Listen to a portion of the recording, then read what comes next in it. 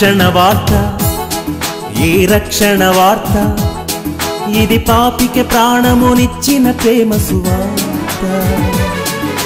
కలువరి వార్త, యేసు సిలువ సువార్త, ఇది శాంతిని నిచ్చే క్రీస్తు శాంతి సువార్త. రక్షణ వార్త, ఏ రక్షణ వార్త, ఇది పాపికి ప్రాణమునిచ్చిన ప్రేమ సువార్త. కలువరి వార్త, యేసు సిలువ సువార్త, ఇది శాంతిని నిచ్చే క్రీస్తు శాంతి సువార్త.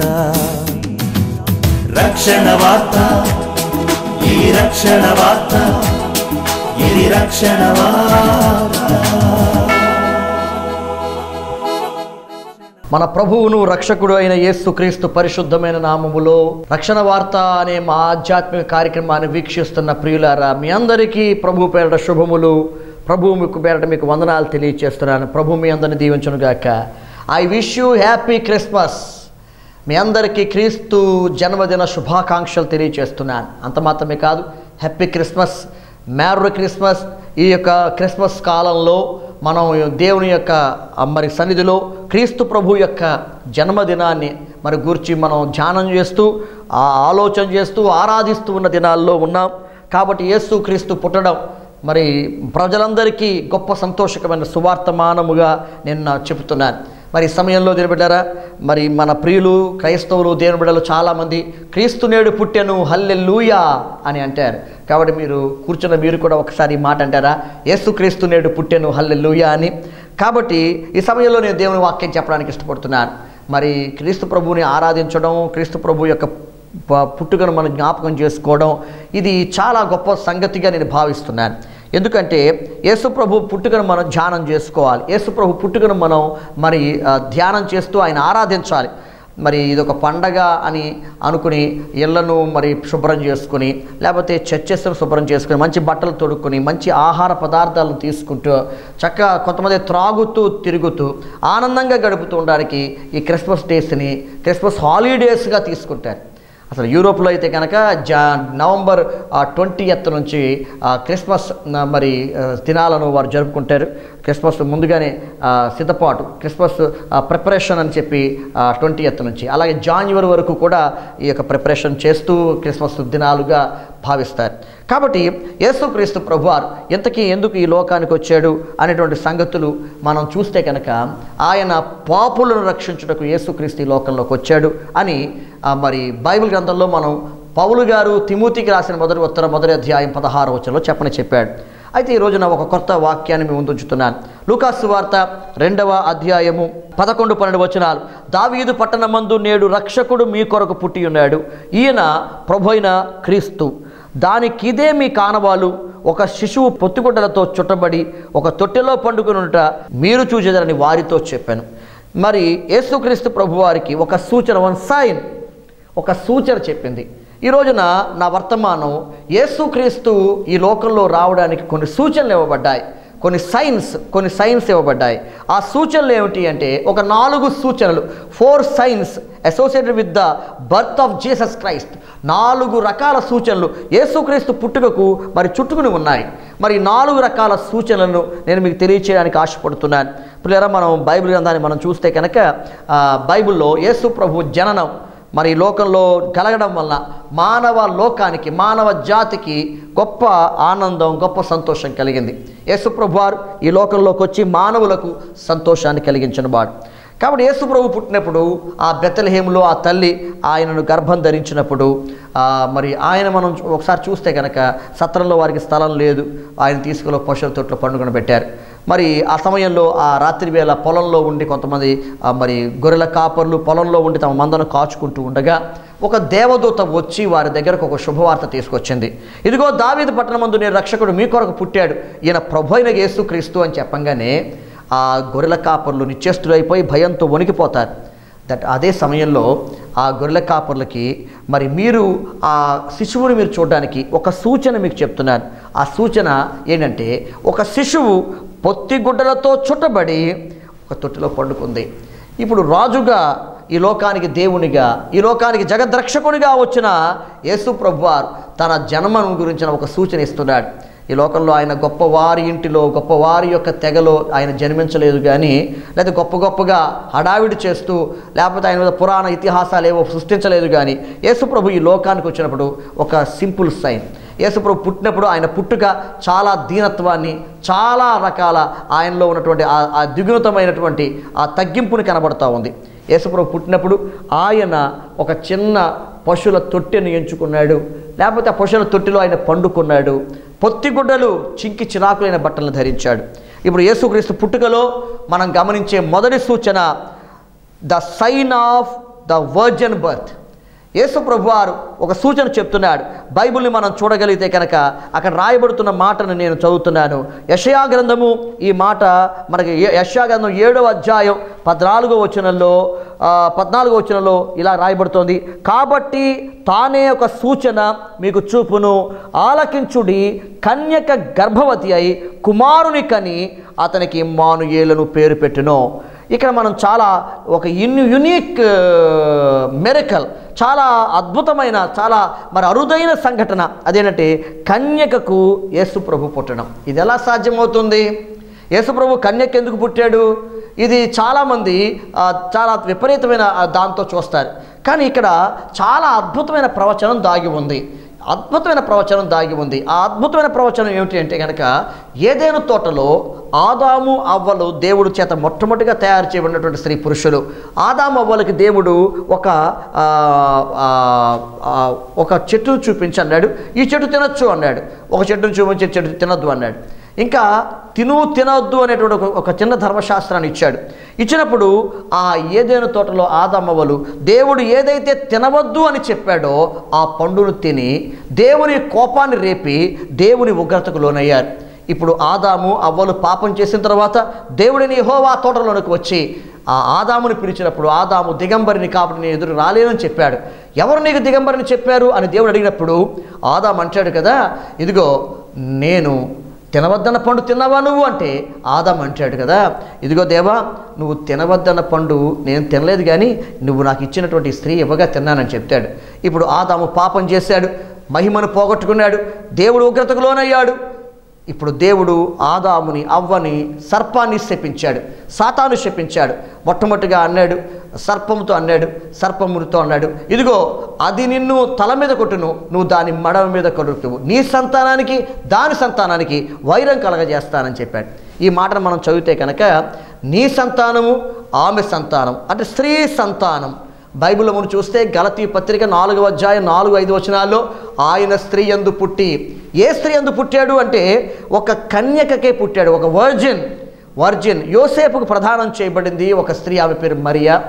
ఆ మరియా దేవుని వల్ల కృప పొందిన ఆమెను దేవుడు ప్రధానం చేసుకునేంత వరకు ఆగాడు. ఎందుకంటే దావీదు వంశంలో పుట్టాలి కాబట్టి. ఆగిన తర్వాత ఆమె ద్వారా సంతానం ఇవ్వాలనుకున్నాడు. ఆమె దయాప్రాప్తురాలు, దేవుని కృప పొందింది. ప్రభువు ఒక సూచన చెప్తున్నాడు, ఎందుకు వర్జన్కి లేకపోతే ఒక కన్యకు పుట్టాడు అంటే దీనికి కారణం మనం బైబిల్లో చూస్తాం. ఆమె దేవుని వల్ల కృప పొందింది. అంత మాత్రమే కాదు, వర్జన్కి పుట్టడం వలన ఏ స్త్రీ పురుష సంపర్కం లేకుండా ఆయన పరిశుద్ధాత్మ ఆమె గర్భాన్ని మాత్రమే యూజ్ చేసుకున్నాడు. మానవ అవతారాన్ని నిర్మింపచేశాడు. కారణం, కన్యక గర్భవతి కుమారుని కనును, ఆయనకు ఇమ్మానుయేలుని పేరు పెడతారు. ఇప్పుడు యేసుక్రీస్తు కన్యకు పుట్టడంలో ఒక గొప్ప సూచన చూపెడుతున్నాడు.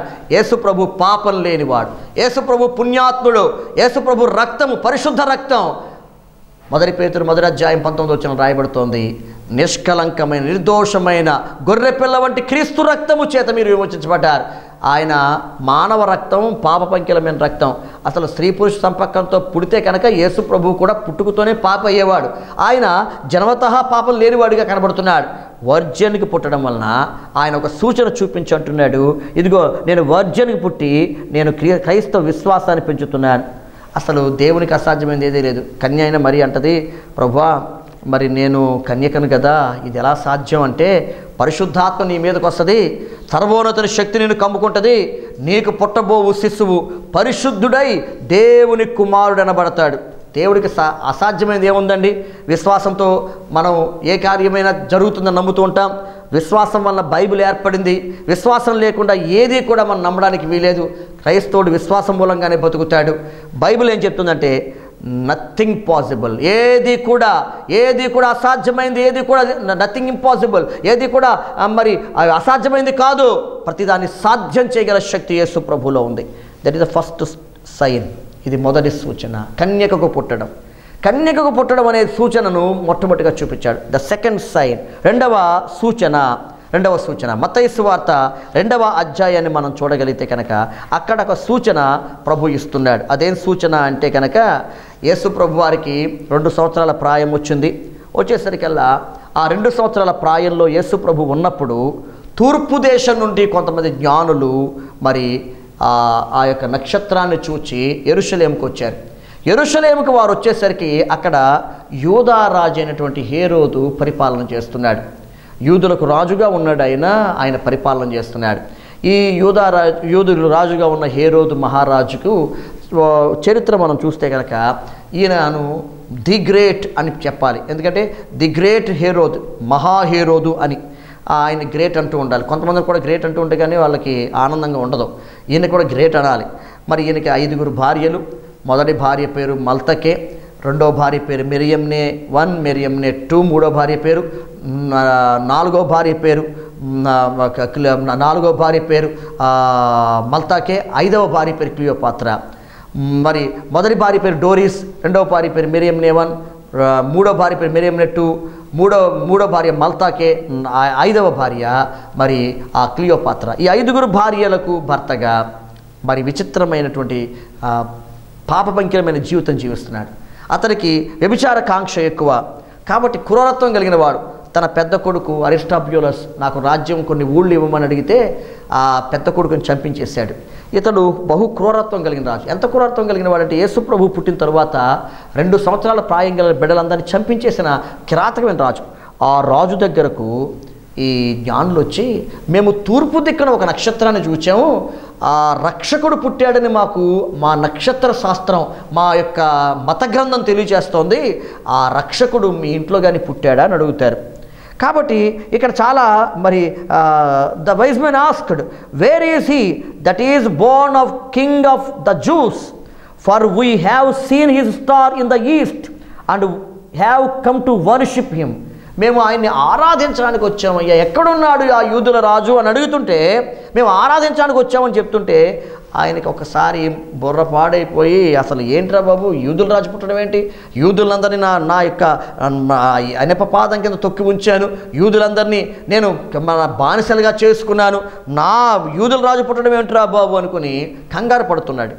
అయితే వాళ్ళని పిలిచి రహస్యంగా అడుగుతున్నాడు, ఎరా అసలు మీరు ఎలా వచ్చారు, యూదుల రాజు పుట్టాడు అని మీకు ఎలా తెలిసింది అడుగుతున్నాడు. వాళ్ళు చెప్పడం ప్రారంభించారు.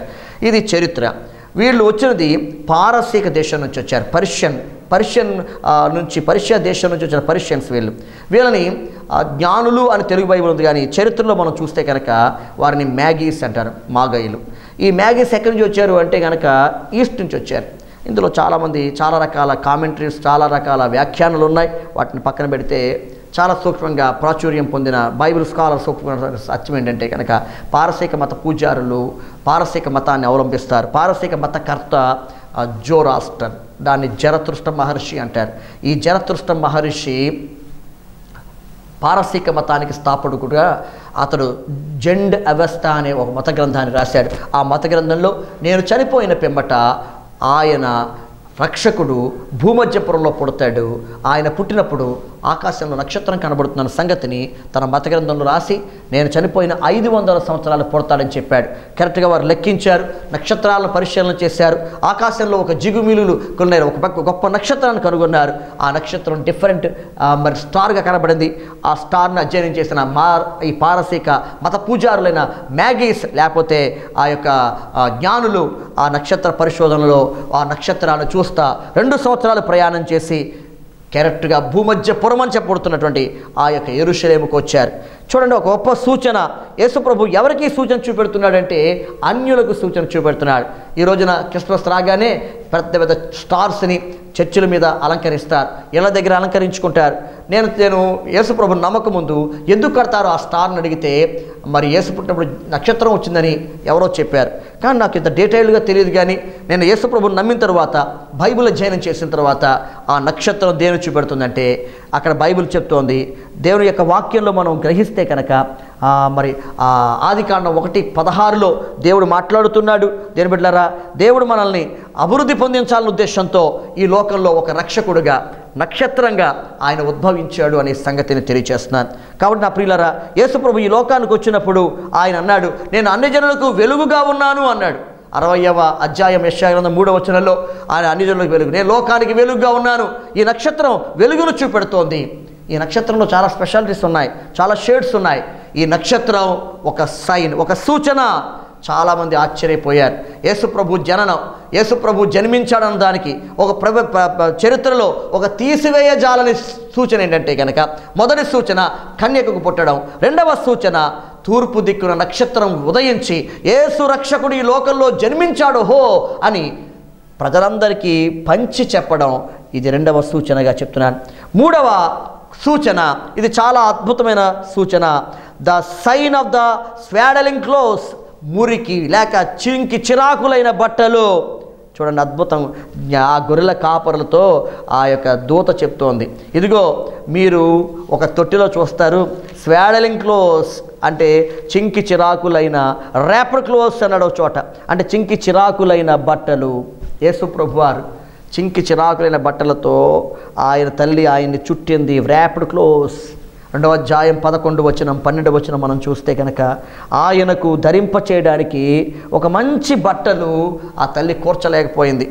యేసుప్రభు మరణించినప్పుడు కూడా ఆయన శిలువ మీద ఒక లంగోట తప్ప ఏమీ లేదు. అంటే ఆయన ఎంత దీనుడుగా పుట్టాడు. ఫిలిప్పీల పత్రికలో మనకి ఆ యొక్క విషయాన్ని గురించి పౌలు గారు చాలా ఉద్వేగంతో రాస్తాడు. నాకు చాలా ఇష్టమైనటువంటి వాక్య భాగం ఫిలిప్పీ పత్రిక, నాకు ఇష్టమైన పత్రిక. ఈ పత్రికలో చక్కని మాటలు చెప్తాడు. ఆ సూచన చూడండి, ఎంత అద్భుతమైన సూచనో. ఆయన ఆ స్వాడలింగ్ క్లోత్స్, ఆ చుట్టబడిన వస్త్రాలు సూచన చూడండి. మొదటిగా కన్యక గర్భవతి అయింది అనే సూచన చెప్పాడు. రెండవదిగా మనం చూస్తున్నాం ఆ నక్షత్రం సూచనగా చెప్పాడు. మూడవదిగా దేవదూత చెప్తోంది, సూచన చూడండి, ఆ చుట్టబడిన బట్టలు చూడండి, ఆ కట్టబడిన బట్టలు చూడండి. అమెరికా దేశ చరిత్రలో చాలా అద్భుతమైనటువంటి ప్రధాని ప్రెసిడెంట్ మరి పాలన చేశాడు. ఆయన పేరు అబ్రహాం లింకన్. మరి నల్ల జాతి ప్రజల కొరకు పోరాడాడు అబ్రహాం లింకన్. అక్కడ మన దేశంలో కులపరమైనటువంటి వ్యతిరేకత ఎలాగుందో, కులపరమైన అంతరాలు ఎలాగున్నాయో, అక్కడ ఉన్న అమానుషత్వం ఏంటంటే కనుక నలుపు తెలుపు అనే భేదం. ఈ నల్లగా ఉండే జాతి ప్రజలకు ప్రతినిధిగా నిలబడిన అబ్రహాం లింకన్ మరి ఆ చాలా మార్పులు, వినూత్న విధానాలను అమెరికాలో తీసుకొచ్చాడు. మరి అమెరికాలో తీసుకొచ్చినప్పుడు ఆయన్ని చంపడానికి శత్రువులు పూనుకొని ఆయన చంపేశారు. ఆయన రక్తపు వస్త్రాలతో ఎత్తబడి టాపు లేని జీపులో ఊరేగుతున్నప్పుడు ఒక తల్లి ఆయన తన కుమారుడికి చూపెడుతూ, ఒరే కుమారుడా, చూడు ఆ టాపు లేని జీపులో రక్తసిక్తంగా పడి ఉన్న అబ్రహాం లింకన్ చూసావా, బట్టలన్నీ రక్తంతో నిండి ఉన్నాయి, ఆయన మన నల్ల జాతి ప్రజల కొరకు చనిపోయిన వాడని చూపెడుతోంది. నేను కూడా చూపెడుతున్నాను. యేసు ప్రభు సూచన చూసారా, ఆయన కట్టుకున్న వస్త్రాలు చూసారా. ఈ క్రిస్మస్ పండుగ దినాలలో కొత్త బట్టలు ధరించుకోవద్దని చెప్పలేను, కానీ బట్టల షాపులన్నీ మన క్రైస్తవులు తిండిపోతాయి. అసలు వ్యాపారం మన క్రైస్తవుల మీద జరుగుతుందని చెప్పడానికి ఏమాత్రం సందేహం లేదు. ఎందుకంటే ఆ కాలంలో కొనే బట్టలన్నీ కూడా విలువైన బట్టలు. ఇప్పుడు నేను తొడుక్కున్న బట్టలు కూడా విలువైన బట్టలనే కొడుకున్నాను. కానీ నా యేసు ప్రభు వారు మాత్రం ఆయన స్వాడలింగ్ క్లోత్స్ అంటే ఆ చింకి చిరాకులైన ఆ బట్టల్ని, అక్కడ తగ్గింపు కనపడుతుంది. అదే సూచన. ఓ గొర్రెల కాపర్లరా, ఇశ్రాయేలు మధ్యకు వచ్చిన ప్రవక్తలందరూ, గొప్ప రాజులందరూ ఇలాగ జన్మించలేదయ్యా. యేసు జన్మ కారణభూతుడు, యేసు జన్మ అశాంతబ్బా, ఆయన జన్మ ఎంత అద్భుతమైనదో, ఆయన జన్మ ఎంత కీర్తనీయమైనదో. అబ్బా, యేసు జన్మ వసంతం. దేని బిడ్డలారా, అందులో రాజబాబు గారు పాట రాశారు, యేసు జననమే వసంతము. ఇది రోజున యేసు ప్రభు పుట్టే వసంతం అండి, ఆనందం అండి, సంతోషం అండి. ఆ సూచన చూపెడుతున్నాడు. చూడండి, ఈ మాట చదువుతున్నాను చూడండి ఒకసారి. ఫిలిప్పీ పత్రిక 2వ అధ్యాయం 5వ వచనం దగ్గర, క్రీస్తు యేసు కలిగిన ఈ మనస్సు మీరు కలిగి ఉండుడి. ఆయన దేవుని స్వరూపము గలవాడయుండి దేవునితో సమానముగా ఉండుట విడిచిపెట్టకూడని భాగ్యమని ఎంచుకోలేదు, కానీ మనుషుల పోలికగా పుట్టి దాసుని స్వరూపం ధరించుకొని తన్ను తాను రిక్తునిగా చేసుకొనెను. మరియు ఆయన ఆకారమందు మనుష్యుడుగా కనబడి మరణము పొందినంతగా, శిలువ మరణం పొందినంతగా విధేయ చూపిన వాడై తను తాను తగ్గించుకునేను. ఇది సూచన. యేసు ప్రభువారు చూపిన సూచన, అద్భుతమైన సూచన. చాలా చింకి చిరాకులైన బట్టలు. చూసారా ఎంత తగ్గింపు, విధేయత. క్రిస్మస్ మనకు నేర్పేది సూచన ఏం తెలుసా? యేసు ప్రభులో చూపుతున్న సూచన అది నీలో కూడా కనబడాలి. తగ్గింపు, వినయం, తగ్గింపు స్వభావం. ఏ బట్టలు ధరించుకున్నామన్నది ప్రధానం కాదు, కానీ యేసు ప్రభులాగా వినయ స్వభావం, క్రీస్తు యేసు కలిగిన మనస్సు. ఒకవేళ ఎంత మంచి బట్టలు కట్టుకున్నా మన మీద ఒక వస్త్రం మాత్రం ఉండాలండి. తగ్గింపు అనే వస్త్రం, విధేయత అనే వస్త్రం, లోబడ్డం అనే వస్త్రం. చూసారా, ఇవి ధరించుకుంటే ఎంత బాగుంటుంది. That is the last sign. ఇక ఆఖరి అద్భుతం, చాలా అద్భుతాన్ని మనం బైబిల్లో చూస్తాం. The sign of the stumbling stone. ఆ ఇల్లు కట్టువారు నిషేధించిన రాయి అది తలకు మూలరాయిగా మారింది. లూకాసు సువార్త 2వ అధ్యాయం 34వ వచనాన్ని మనం చూడగలిగితే కనుక 2వ అధ్యాయం 34వ వచనంలో ఓ చక్కని మాట కనబడుతోంది. 2వ అధ్యాయం 34వ వచనం 35వ వచనంలో రాయబడుతోంది. సిమియోను వారిని దీవించి, ఇదిగో అనేక హృదయాలోచనలు భయపడినట్టుకు ఇశ్రాయేలు అనేకులు పడుటకు తిరిగి లేచుటకు వివాదాస్పదమైన గురుతుగా ఆయన నియమించి ఉన్నాడు. అదిగో ఒక సూచన, ఒక సైన్ దేవుడు చెప్తున్నాడు. ఆ సైన్ ఏంటి తెలుసా దీని బిడ్డలారా? వివాదాస్పదమైన గురుతుగా. యేసు ప్రభు వారిని 40వ రోజున దేవాలయాన్ని తీసుకొచ్చారు. దేవాలయాన్ని తీసుకొచ్చేసరికల్లా దేవాలయంలో ఆయన మరి 40వ రోజున ఆయన ప్రతిష్ఠ చేసి ఆ తల్లి రక్తశుద్ధి కొరకు పావురాలు అర్పించిన తరువాత ఆ దేవాలయంలో ఆయన ఎత్తుకున్నప్పుడు అక్కడికి సిమియోను అనే ప్రవక్త, సిమియోను అనే ఒక వృద్ధుడు, నీతిమంతుడు పరిగెత్తుకుని వచ్చి, నాథానని ఇప్పుడు సమాధానంతో పోనిచ్చుచున్నావు, అన్యజనులు నేను బయలుపరచుటకు వెలుగుగాను, నీ ప్రజలను ఇశ్రాయేలుకు మహిమగాను నీవు సకల ప్రజల ఎదుట సిద్ధపరిచిన రక్షణ నేను కన్నులారా చూస్తున్నాను అని చెప్పి పొగిడిన తర్వాత ఆ తల్లిని చూసి అంటాడు, ఇదిగో అనేక హృదయాలోచనలు బయలుపడినట్లు ఇశ్రాయేల్లో అనేకులు పడుటకును తిరిగి లేచుటకును వివాదాస్పదమైన గుర్తుగా, ఇదిగో సైన్, ఒక వివాదం కలిగించే ఒక సైన్ని దేవుడు ఇస్తున్నాడు. అదేం తెలుసా? అనేక మంది పడ్డానికి, అనేక మంది లేవడానికి. ఎవరు పడ్డారు, ఎవరు లేచారు? ఎందుకు ఆ వివాదాస్పదమైన గుర్తుగా సైన్గా దేవుడు పెట్టాడు? ఒక వివాదాస్పదమైన గుర్తుగా యేసుక్రీస్తును ఉంచాడు అని మనం ఆలోచన చేస్తే, బైబిల్ గ్రంథాన్ని మనం నిశ్చితంగా పరిశీలన చేస్తే కొంతమంది పడ్డారంట, కొంతమంది లేచారంట. అందరూ పడ్డానికి, అందరూ లేవడానికి ఒక వివాదాస్పదమైన గుర్తుగా ఎందుకు పెట్టాడు మనం బైబిల్ చూస్తే? And Simon blessed them and said unto Mary his mother, behold the child is set for the fall and rising again of many in Israel, and for a sign which shall be spoken against. ఇది చాలా అద్భుతం. ఇది ఒక అద్భుతమైన సూచన. అంతమంది పడ్డానికి, లేవడానికి. ఇదిగో ఈ క్రిస్మస్ పండుగ దినాన్న నేను 3వ సూచన మీకు తెలియజేస్తున్నాను. That is the 4th sign. అదేం తెలుసా? సిమియోను చెప్తున్నాడు, అనేక మంది పడ్డానికి, అనేక మంది లేవడానికి. క్రిస్మస్ ఏం చేస్తుంది తెలుసా? యేసుకు విరోధంగా ఉన్నవారు పడిపోతారు. రాజులు, అధికారులు, అబ్బా గొప్ప గొప్ప వాళ్ళు ఆయన ముందు నిలబడలేక పడిపోయారు. ఆయన పడిపోవడానికి ఒక గుర్తుగా పెట్టాడు దేవుడు. ఇశ్రాయేలులో చాలామంది పడిపోవడానికి ఆయనే గుర్తు. యేసు ప్రభుకి ఎదురుగా నిలిస్తే, యేసు ప్రభుకి విరోధంగా పోరాడితే, యేసు ప్రభుకి విరోధంగా శాసనాలు నిలబడితే ప్రపంచంలో చాలామంది రాజులు, చాలా గ్రంథాలు, చాలా రకాల మనుషులు యేసుక్రీస్తు ప్రభు అని నాశనం చేయడానికి ప్రయత్నం చేశాయి. జర్మనీ దేశంలో ఒక ఆయన బైబిల్ క్రైస్తవ వ్యతిరేకమైన సాహిత్యాన్ని ముద్రణ చేస్తూ బైబిల్ గ్రంథాన్ని తప్పు అని ప్రకటించడానికి ఒక ఆఫీసును తయారు చేసుకున్నాడు. గమనించండి, అదే ఆఫీసులో చాలా ముద్రణ చేసేవాడు. కొంతకాలం పోయితే దేవుడు లేడు అనే సాహిత్యాన్ని ప్రపంచంలో ప్రజల దగ్గర తీసుకెళ్ళాలి, అసలు యేసుక్రీస్తు దేవుడు అనే సాహిత్యాన్ని తీసుకెళ్ళాలనుకున్నాడు. ఆయన చనిపోయాడు. ఆయన చేసిన ఉద్యమం చల్లారిపోయింది. అదే స్థలంలో బైబిల్ ముద్రణ యంత్రాలు పెట్టబడి బైబిల్ ముద్రించడం తరువాత అనతి కాలంలో జరగడం ప్రారంభించింది. చూసారా, యేసుకు విరోధంగా నిలబడిన రాజులు, గొప్ప గొప్ప వాళ్ళు ఎవరు నిలబడలేకపోయారు, శాసనాలు నిలబడలేకపోయాయి. ఆయన గుర్తు అండి, అనేక మంది పడిపోవడానికి, అనేక మంది లేవడానికి గుర్తు. ఈ రోజున, ఈ క్రిస్మస్ పండుగ రోజున నిన్ను లేపుతాడు ఆయన. నువ్వు పడిపోయి ఉన్నావా? బలహీనతలతో పడిపోయి ఉన్నావా? అవిధేయతలతో పడిపోయి ఉన్నావా? ఆయన నిన్ను పైకి లేపుతాడు. ఆమెన్ చెప్తావా? ఆమెన్ అని చెప్పు. ఆమెన్. నిన్ను లేపుతాడు ఆయన. నిస్పృహలో ఉంటే నిన్ను లేపుతాడు. కుటుంబం పడిపోయిందా? లేవలేకుండా ఉన్నారా? అప్పుల బాధలో పడిపోయారా? రోగంలో పడిపోయారా? యేసు ప్రభు అంటున్నాడు, వాడు పడి ఉండడం చూచి బహుకాలం నుండి నీ పరుపెత్తుకున్నాడు అని చెప్పాడు. నువ్వు పడిపోయి ఉన్న వ్యాధిలో ఈ సంవత్సరం ప్రభు లేపబోతున్నాడు. ఈ క్రిస్మస్ పండుగ రోజున నీకు ఆశీర్వాదం ఇవ్వబోతున్నాడు. నీకు ఆయన ఒక సూచన చూపెడుతున్నాడు. That is the sign. నేను లేపడానికి యేసు ప్రభు వచ్చాడు, నేను బలపరచడానికి యేసు ప్రభు వచ్చాడు, నేను నింపడానికి యేసు ప్రభు వచ్చాడు, నీ జీవితంలో ఆనందం ఇవ్వడానికి యేసు ప్రభు వచ్చాడు. ఆ యేసు ప్రభువుని నీ హృదయంలో అంగీకరిస్తే ఇదిగో 4 సూచనలు. యేసు ప్రభువారు పుట్టుకలో 4 సూచనలు. The 4 science. యేసు ప్రభువారు పుట్టుకలో 4 సూచనలు మన ముందు తెలియజేయబడుతున్నాయి. మొదటి సూచన బైబిల్ గ్రంథంలో మనం చూడగలుగుతాం. నేను మొదటి సూచన చెప్పాను, the sign of virgin birth. ఆయన కన్యకకు పుట్టడం. ఇదిగో తానే ప్రభు ఒక సూచన చూపుతున్నాడు. కన్యక గర్భవతి కుమారుని కంటుంది, ఆయనకి ఇమ్మానుయేలు పేరు పెడుతుంది. రెండవ సూచన the sign of the guiding star. ఇది రెండవ సూచన. నడిపించబడిన నక్షత్రం ఒక సూచనగా పెట్టాడు. మూడవ సూచన the sign of the స్వాడలింగ్ clothes. చింకి చిరాకులైన బట్టల్ని సూచనగా చూపించాడు. 4వ సూచన the sign of stumbling stone. ఆయన అనేక మంది పడ్డానికి లేవడానికి ఒక గుర్తుగా, ఒక సైన్గా నియమించబడ్డాడు.